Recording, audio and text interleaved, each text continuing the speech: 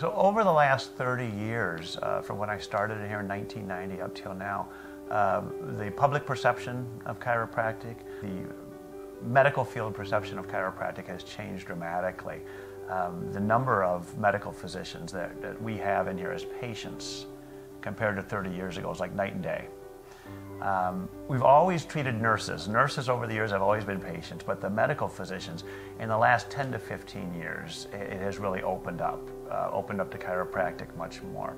I think probably the biggest change that's taken place as far as the acceptance of chiropractic care is you see much more of the public's trying to get away from medication. As far as the side effects of medication, I mean, how many drugs to come out and then 5–10 years later then the side effects come out.